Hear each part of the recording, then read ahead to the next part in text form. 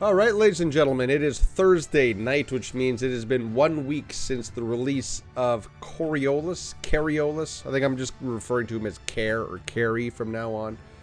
But Kareolis has been in the game for 1 week, and this is going to be my post-launch recap or post-launch summary, whatever my thumbnail says. You know, it's my thoughts on the new hero 1 week since his release. Okay, so this, what you're seeing behind me, is my streaming account. I only have I only got a purple carry on here, so I got to show you some pre-recorded footage of him on my main. Now, what are my initial impressions, just off the cuff, on Kareolis 1 week out? He's good. He deals a lot of damage, like on an energy team in PvE content.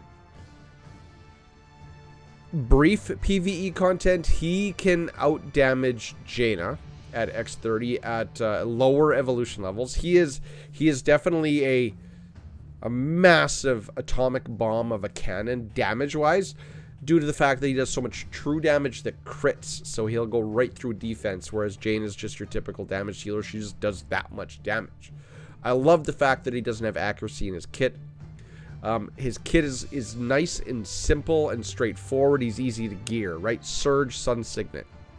Some people have been testing Burst as well, but he does a lot of damage. In my testing, I found Surge was better. So he's really good that way. In PvP, okay, on PvP, he can allow your energy team to punch up against tanks. But I have found through further testing throughout the week, and you're going to see some of that footage here shortly, that against really good tank teams, it's not consistent. And I have a level 4 of the new prototype. Even that, it is, and even running, you know, Purin and Miranda, you know, Nord in PvP gear, Jaina in PvP gear, he doesn't do enough damage. He allows Womagon to go into dragon form, and keep in mind, this is against high level Womagons and tank teams. I still lose a lot on him. Summoners, he seems to be able to take out summoners no problem. You know, energy could beat summoners before Kareolis. They're just beating them better now. Assassins, no. Vanguards, you're gonna see the energy team up against some very good Vanguards, and like I'm talking a maxed out Ares with proper gearing. Can't beat it. They just can't nuke Ares down fast enough to kill him. So the team, while initially I said he was a PvP god, he makes the energy team better, and you can mix and match him. You saw in my deep dive with him that you could put him with tanks, or not with tanks, with summoners, or not summoners. Although I've seen him in summoner team to help stop tanks. I've seen him put into a hunter team to help stop tanks. I have used him on my tank team to fight tank mirror matches. So he does have some good plug and play viability. The problem is that he's not foolproof, and in places like Hell Arena and Summon Arena, I need the counter to be foolproof to use. Now, I have limited testing on Katosian Triangle because I did not test on Tuesday. I did not record on Tuesday, nor did I record the opening battle for Mirage Space.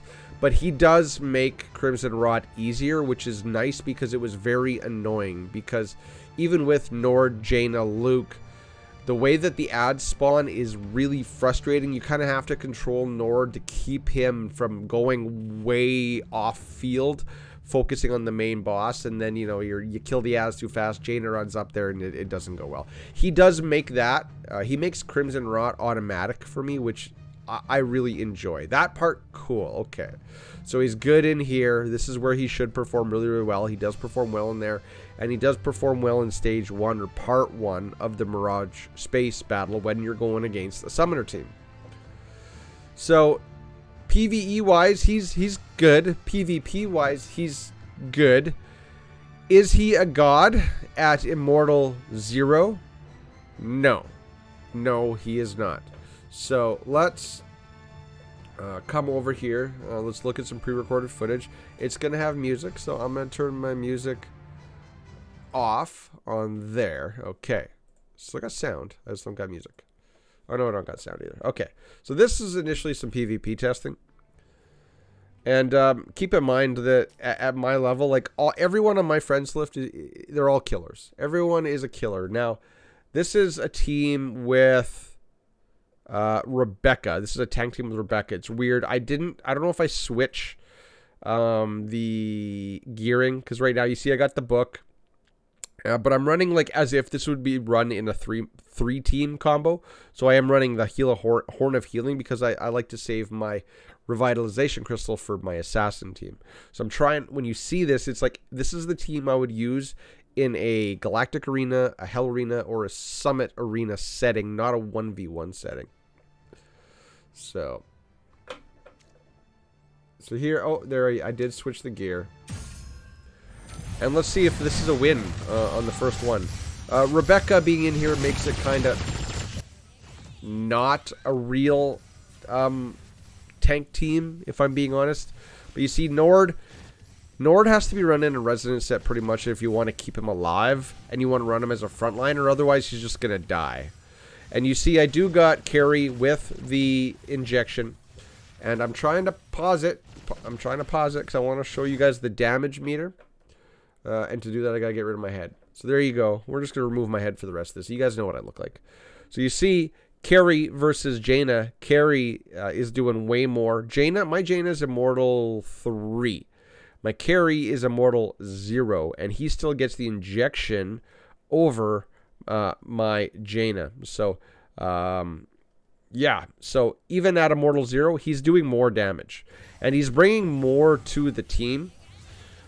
But yeah, these two together are damaged monsters. Now, I was a little bit concerned on this fight because this Zeta just kept ramping up her heal to full. Like, you see, I was taking the big hit.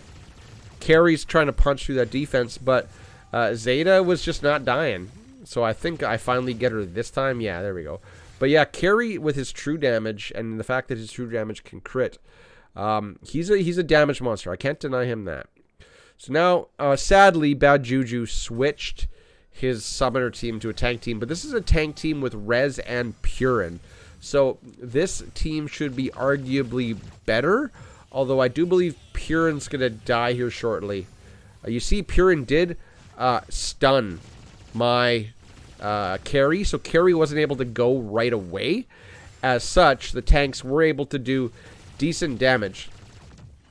And like I said earlier, as soon as Wamagon gets up close, you're not winning because Carry and Jaina are squishy. So this tank team, the fact that it had that Purin on it, Purin will stun the highest attack unit, and she stunned my Carry that was in the back. Now you can manipulate, if you see a Purin, you can manipulate, I guess, your gear to make it so that she's stunning Nord, not him, but for them, I'd say the majority of people aren't going to do that. They're just going to pick the team, load it up, and hit go. And you see, this was a loss, so it's not guaranteed. So now we're going up against Fearless. Now, shout out to Fearless. You see, it's only a 5.1 million team, but he has a maxed out Ares built correctly, so tempered charge and damage reduction, blessed set. In initial testing, when I was going up against him, now you see I still have Nord and Resonant and Jaina and Resonant.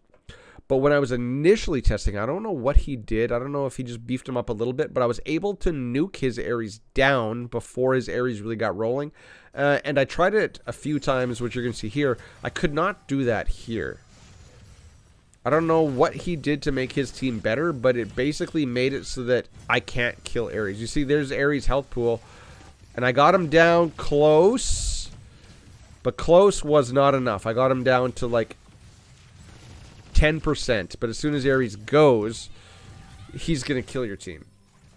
So yeah, I stopped Ares' initial charge, I do believe, locked him down at the beginning, but didn't kill him. So I think I try this again, because I was trying to wonder what went wrong. Now maybe, do I switch my gear? I think I switched. Yeah, I tried. What is that? Solar Flare. My Solar Flare was maxed because that's what I was originally trying against him. But I think I still lose. I'm pretty sure I still lose. So you see there's Ares. I'm looking, and no, was not able to get him down in time.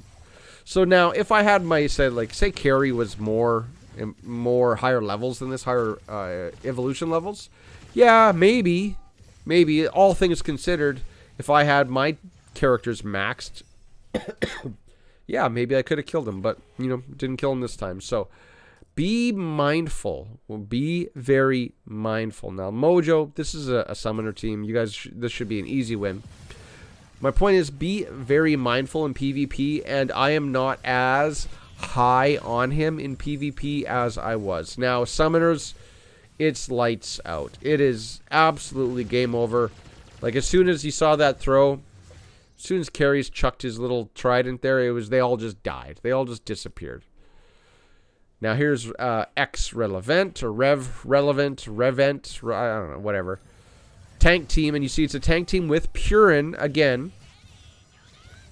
So I'm trying to see if I get stunned here. No, I did not get stunned, and I don't know what the deal is with her team, but that team just melted. Again, let's go. I don't know what the team was. Can't see the evolutions. This is your typical old school tank team with res in it. But you see, let's see how this goes. Like, here's Wami. So watch Wami. The game is nuke Wami. And we did not nuke Wami. Oh, now we did. Okay, so if you don't nuke Wami, you're in for trouble. But you see, if you do, then it goes fairly smooth. And that's it for PvP. Okay, so for PvP, what I was alluding to was initially on my deep dive of him, I said he's a PvP god, and you're going to hear people say he's a PvP god. Yes, he makes the energy team better in PvP, allows it to do more things, it allows it to counter more, but it is not foolproof. What grade would I give him for PvP? I'm still going to give him, an A-. I can't give him an A+ given the fact that I can't do it automatic, but that could just be a me thing, not a you thing. So you make your own judgments on him in PvP, but as a 1 week out PvP grade, I'm giving him an A-. I actually like to put him on my tank team, I think, more than putting him on an energy team, because I have a Vanguard team that can kill a summoner team. I don't need my energy to do that, but I can put my carry on a tank team to help stop a mirror match tank team, because it'll prevent the throw with those tanks just as it will on any other tank team. And then it's tank versus tank. And then my tank will be in your back line, yours won't be in mine. So that's PvP, ladies and gentlemen. We already kind of discussed Katosian Triangle. You know, I can't show you Sincero Marsh, or not Sincero Marsh, Crimson Rot, but it's just better. So this is Sincero Marsh. For those of you that are early and you're still, if you don't have really good hunters will blast this thing down in seconds. Again, I'm going to remove my head here so you can see the damage meter. But yeah, energy in Sincero Marsh, even if you got him at a lower level evolution, I think he is going to just annihilate this for you, because this dungeon is the trick to doing X3 and X2 is true damage. And you see where in PvP it was him and Jaina was just underneath him. In Sincero Marsh, it's no contest. This is the carry show. He was tailor-made for this content. But even, you know, if you got an X30 hyper-evolved evolution or Immortal 0 Rebecca with, like, Pragor Moriami, you can do this faster still with hunters. But I'm just showing you that he is really, really good here. Would you use some of the other ones? No, you would just use hunters. Again, can't do Crimson Rot. I don't know what I'm looking at here, but yeah, Crimson Rot, I can't do it. I don't know why I was looking. I'm not going to use him there. Soul Mine, you know, let's just go look at him in Soul Mine. So, and again, I'm queuing up. So I maybe should have changed this, because these guys are now in PvP gear, because that team was saved as a PvP preset. But let's just see how they do given the gear they got. At least this way, you know, Nord's dead already. I don't know why Nord died there. Let's go back a second. Looks like Looks like they did enough damage to him in the first... Yeah, they killed him, like, one-tapped him there. Again, keep in mind that all of these heroes are tuned really high for this content. But you see, look at the damage meter. It's the carry show. Now, also keep in mind that Jaina is in a PvP set, a Resonant set, whereas Carry's in his full glory set. And then, you know, we're not killing these guys. That's 2 Hercules. Those 2 aren't going to take down a double Hercules set. Okay, so this is story mode, I do believe. Yeah, this is story now. Okay, so, yeah, assassins can do this. You know, but energy normally wouldn't be able to do this. Do I switch? Yeah, okay. Now at least I'm switching and putting them in PvP sets. Let's see if I switch out the prototype, too. I should. Yeah, okay, good, dude. Now, this is something more closer to ideal for an energy team, if you're going to use them for story. You see, Nord is already dead again.